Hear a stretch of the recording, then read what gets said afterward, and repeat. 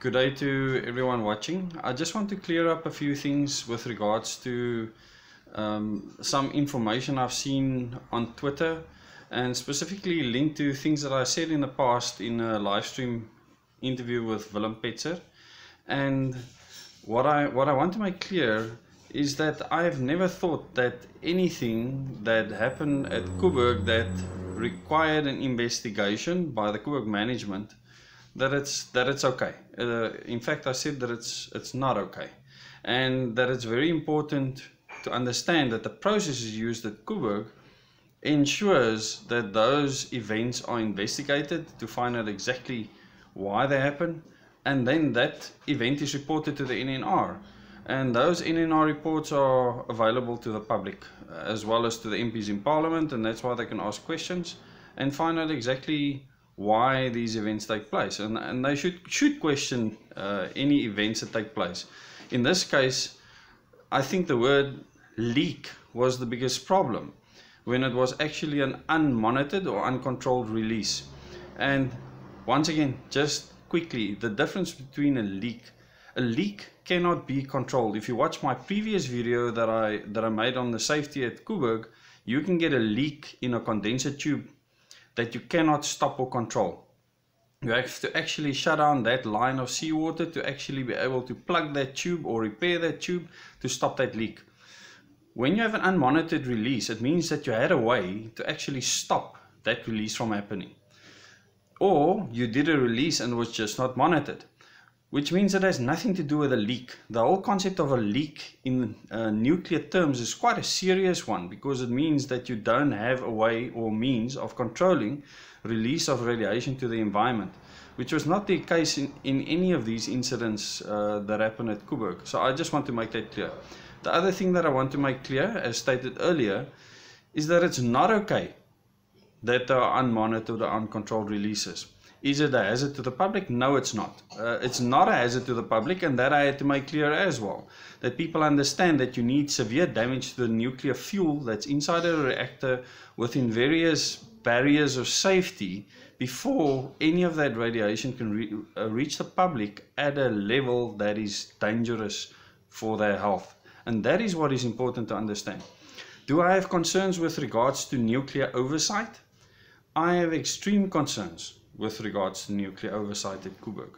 This doesn't mean that what's happening at Coburg is problematic to me.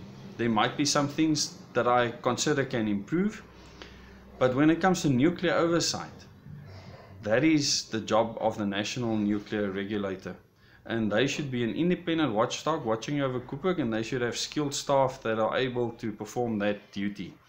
And I think that personally that the NNR has been politicized to a level where their oversight function is sorely deficient. And I can go into a lot of detail on this. And in my next video, I will do this in detail. Explain why the National Nuclear Regulator, in my opinion, should improve largely as a nuclear watchdog. And that a lot needs to happen before South Africa can even consider building new nuclear infrastructure. And at this stage, I would be opposed to anything like that, because we don't have that watchdog facility there in the way and form that I think keeps the public's best interest at heart. And I actually wrote an article on News 24 where I speak about the possibility of a nuclear Nuremberg. Now, the Nuremberg trials were the trials where Nazi top men were actually hunted down to try and find the people that perpetrated all these atrocities. And if you look at the future with regards to nuclear, you get people that are going to be in the grave that design these nuclear power stations, that come up with ideas to build nuclear power stations, and they might think it's a great idea at the time. But the consequences of nuclear can remain into generations that might not want nuclear. And if you don't have the political will to build nuclear power stations, you shouldn't, because you need a very specific environment and type of skilled personnel to actually administer, manage and run a nuclear power station or a nuclear industry. And if any of the pieces of the puzzle that you need to keep nuclear safe is deficient, then you need to reconsider future nuclear, and you need to reconsider how you actually fix those pieces of the puzzle so that the puzzle can be complete, to make sure that the public remains as safe as possible throughout the entire process. And in my next video I will actually break this down in detail, and I'll probably be very unpopular for doing this, but like I said, at this stage I have nothing to lose. I'm very much willing to speak to the public, inform them, and then they can put the pressure on government.